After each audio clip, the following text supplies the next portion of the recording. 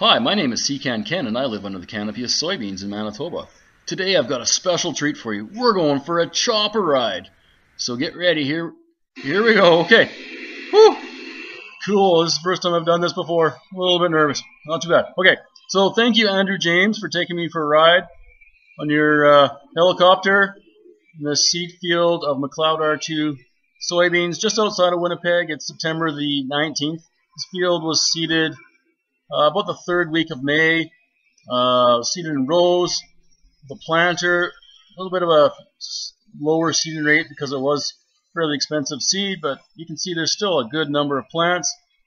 And I was actually out walking around here earlier, and there's an uncanny amount of 4-bean pods on these plants. Pretty well every plant I looked at had at least one 4-bean pod, so really compensated for the lower seeding rate. Oh, here we go. We're going up.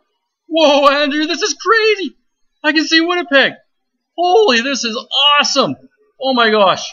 Okay, so you can see here, there's still the odd patch in the field that has some leaves, some yellow leaves, but this field was quite mature when the frost went through Manitoba and Saskatchewan.